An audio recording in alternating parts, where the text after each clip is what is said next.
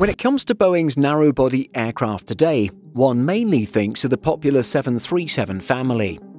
However, Boeing's historical single-aisle portfolio has featured other aircraft families, including the iconic 707, 727 and 757. While popular, this aircraft was in production for far shorter than the 737 family. So what explains its fall? Before we go any further, a crazy 79% of you have not yet subscribed. Please, do us a favour and subscribe now, it really means a lot. Arriving 20 years after the 727, the Boeing 757-200 entered service on January 1, 1983 with Eastern Airlines. The aircraft became a popular middle-market workhorse worldwide, operating routes where demand was high but not enough to fill the larger 767. A greater range combined with ETOPS developments allowed the 757 to become one of the first jets to be used on long and skinny routes. In March 1999, the stretched 757-300 entered service. This variant's extra 7 meters above the Dash 200 allowed it to carry around 43 more passengers. However, the Dash 300 was limited to a rather niche market, as airlines wanting a larger aircraft could simply order the twin-aisle 767 without compromising on range. Just 55 Dash 300s were delivered.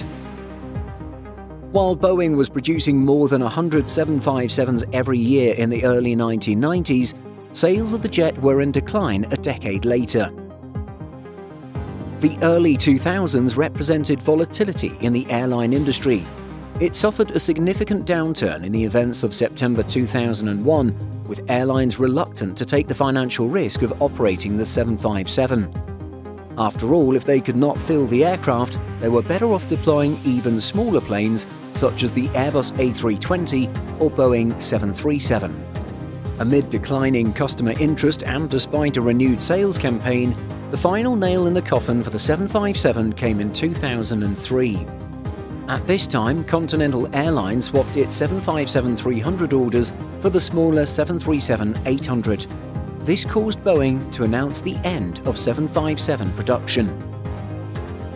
Boeing completed the final 757 in Renton, Washington in October 2004. Delivery to its customer, Shanghai Airlines, took place in November 2005.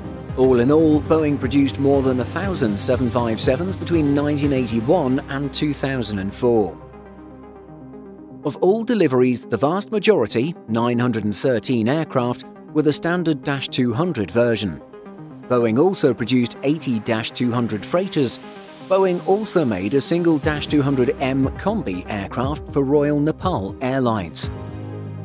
Slowly but surely, the number of active 757s has fallen over the years, rendering the type increasingly rare. Some of the type's largest operators have already retired the type.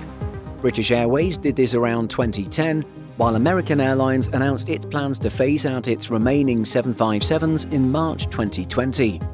However, the sudden onset of the coronavirus crisis resulted in these aircraft all being placed into storage by the end of that month. Delta Airlines still has 127 757s with around 100 currently active. However, these aircraft are among Delta's oldest, with an average age of 23.7 years old. It's a shame that Boeing hasn't re-engined and updated the 757, especially considering the industry's shift towards point-to-point travel and an increase in long and thin routes.